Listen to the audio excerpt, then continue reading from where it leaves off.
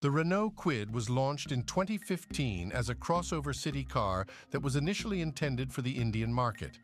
In 2016, it was introduced into Sub-Saharan Africa, and in 2017, an improved version was released in the Latin American market of Brazil. Its battery electric version, named Renault City KZE, was launched in 2019, being manufactured in China and exported to Europe since 2021 as Dacia Spring Electric, and to Latin America since 2022 as Renault Kwid E-Tech. We will use the Dacia Spring Electric, which was tested by Euro NCAP, to compare with the Kwids in the Indian, Sub-Saharan, African and Latin American markets, since electric vehicles usually fare much better in crash tests than cars with engines. In other words, the Spring Electric is the best crash protection a Kwid is likely to offer. The Dacia Spring's safety equipment for the driver and front passenger include front, side head and side chest airbags, belt pretensioners and load limiters. The rear passengers get side head airbags and pretensioner and load limiter seat belts. The passenger compartment of the Spring remained stable in the frontal offset test. The Spring offered poor protection to the driver's thighs and weak protection to the feet. Protection of the driver dummy's chest and pelvis was also rated as poor. Protection of the head and neck of the 6-year child was rated as weak. Protection of the neck of the 10-year dummy was rated as marginal. Full-width rigid barrier test protection for the head of the rear passenger was rated as poor because of the extent to which it moved. Chest protection of both occupants was rated as marginal. In both the side barrier test and the more severe side pole impact, rib compression indicated marginal levels of chest protection, but that of other critical body areas was good. All critical body regions were well protected.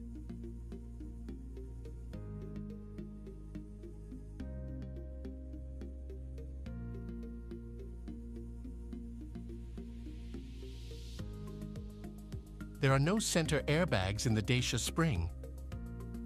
Tests on the front seats and head restraints demonstrated good protection against whiplash injuries in the event of a rear-end collision, but a geometric assessment of the rear seats indicated poor whiplash protection. The car has no multi-collision braking system to prevent secondary impacts. Post-collision braking initiates the brakes after an impact to help provide a moderate level of deceleration in an attempt to prevent the vehicle from rolling forward. In summary, the Spring's passive safety equipment, which is much more than most Kwids, includes a stable body shell, 8 airbags and pretensioner and load limiter seatbelts. But the Spring's crash test safety is still disappointing despite its stable body shell. A stable body shell usually reduces the likelihood of life-threatening injuries. It absorbs and dissipates energy, and by maintaining structural integrity, helps the seat belts and airbags to perform effectively. In the frontal offset test, readings of several parameters in the dummy's legs were high, indicating poor protection. Protection of the driver dummy's chest and pelvis was rated as poor. Protection of the head and neck of the 6-year child were rated as weak. The neck of the 10-year dummy was marginally protected. In the full-width rigid barrier test, protection for the head of the rear passenger was rated as poor. Chest protection of both occupants was rated as marginal. In both the side barrier test and the more severe side pole impact, rib compression indicated marginal levels of chest protection. A geometric assessment of the rear seats indicated poor whiplash protection. I have to say no to the Spring given its 1-star Euro NCAP rating. I would consider this 1-star rating as the best crash test performance of the Kwid range. Its siblings in India, Sub-Saharan Africa and Latin America are unlikely to match the Spring's terrible crash test performance and would in all probability be much, much worse. Global NCAP tested the Kwid for the Indian market several times during 2016. The first test was for the standard version, which had no seatbelt pretensioners, no airbags, and no ABS. In fact, it had no safety equipment. And to make matters worse, the Kwid's body shell was also unstable.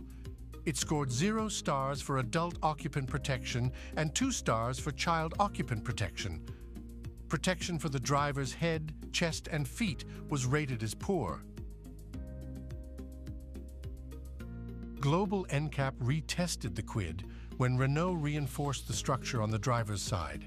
However, the Kwid's body shell was still rated as unstable, and given that it had no safety equipment, it again scored 0 stars for adult occupant protection and 2 stars for child occupant protection.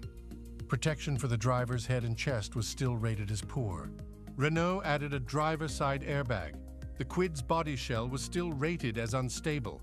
The Kwid's only safety feature was the driver's frontal airbag. However, its scores of 0 stars for adult occupant protection and 2 stars for child occupant protection remained the same. Protection for the driver's head and neck was now rated as good, but protection for the chest remained poor.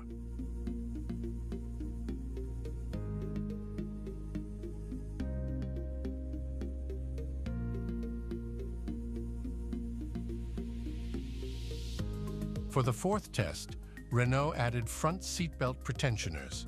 The Kwid's body shell was still unstable. It scored 1 star for adult occupant protection and 1 star for child occupant protection.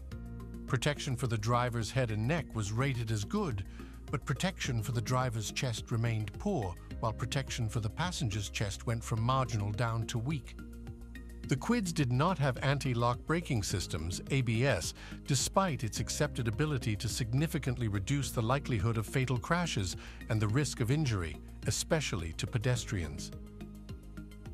The dynamic performance of the 18-month child allowed head contact with the frontal backrest, and biomechanical readings were also high. The child seat for the 3-year-old was not able to prevent excessive forward movement during the impact, and the biomechanical readings were high. This, and because it was difficult to properly install child restraint systems, resulted in only 1 star being awarded for child protection. The Renault Kwid, as tested in 2016 for the Indian market, yielded disappointing results indeed. Its lack of safety features left me running for the hills. I am not a fan of vehicles with unstable body shells, or depending on which variant you choose, serious head or chest injuries or both. Yikes!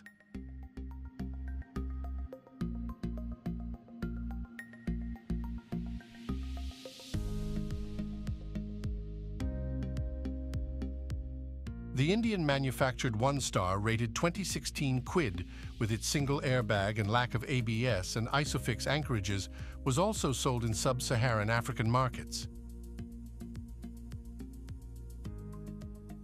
In 2020, Global NCAP tested the Kwid specifically for the African market and awarded it 2 stars for adult and child occupants. The Kwid's safety features included front seatbelt pretensioners, airbags for the front occupants, and ABS. However, its body shell and footwell area were still rated as unstable. The child seat for the 3-year-old was not able to prevent excessive forward movement. Protection for the 18-month-old was limited because the head contacted the interior of the car during the impact. The CRS showed structural failure during the test, so protection was limited for the head and chest. Protection for the driver's chest was weak, while protection for the driver's knees and feet was marginal.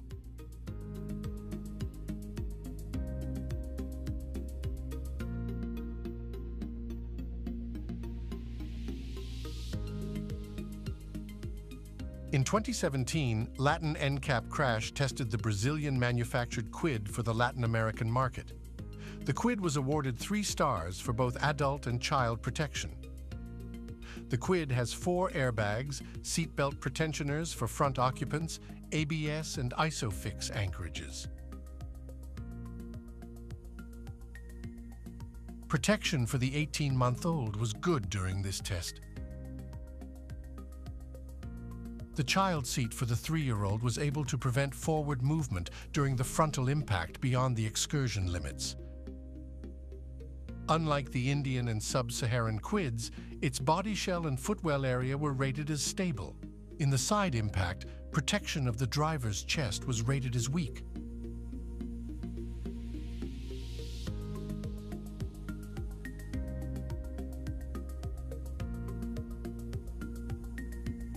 Both child dummies were well protected in the side impact.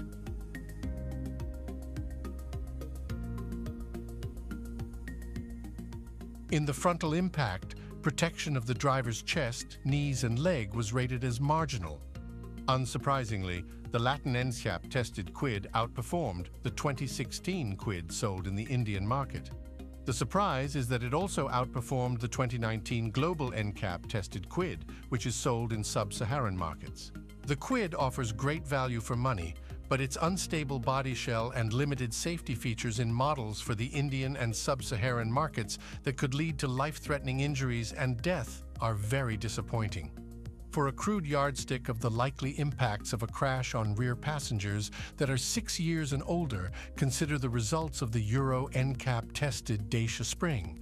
But remember that the results would be much worse in Kwids, because the Spring has a stable body shell and generous safety features.